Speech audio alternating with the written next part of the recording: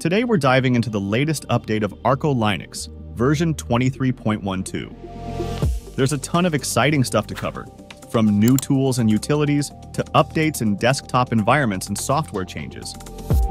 First up, let's talk about the desktop environments. In this release, two desktops, Qtfish and UKUI, faced a few issues. But don't worry, despite these hiccups, all the ISOs are set to be released. Plus, there's a new addition called DK, a tiling window manager that's scriptable and brings in cool features like dynamic workspaces and better support for mouse and floating windows. Oh, and on Openbox, they've swapped out the Super Plus D function with a Rofi menu, a handy change for quick access. Now, onto the software side of things. PAMAC, the software manager, had to take a back seat due to AppStream problems.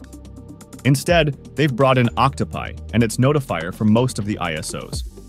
Sophirim, their tool for installing and removing software, now includes Octopi, making the process even smoother. Plus, there are updates to packages like MikanichBio firmware, resolving some warnings during the building process. ArcoLinux introduces a cool new utility called HiFetch, which is kind of like NeoFetch or ScreenFetch. They've added it to their XL ISO and the ArchLinux tweak tool for easy access. And get this, HiFetch has been integrated into different shell configurations like Bash, Zeesh, and Fish. They even explain how it works for those who want to build their own distro.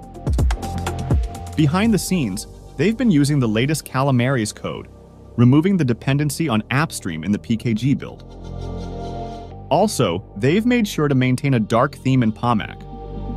Additionally, there have been some renaming shuffles in Plasma packages, so folks building from AUR need to keep an eye out for those changes. It's exciting to see all these updates geared towards making the user experience smoother and more efficient. From new window managers to software tweaks and handy utilities, this update is packed with goodies.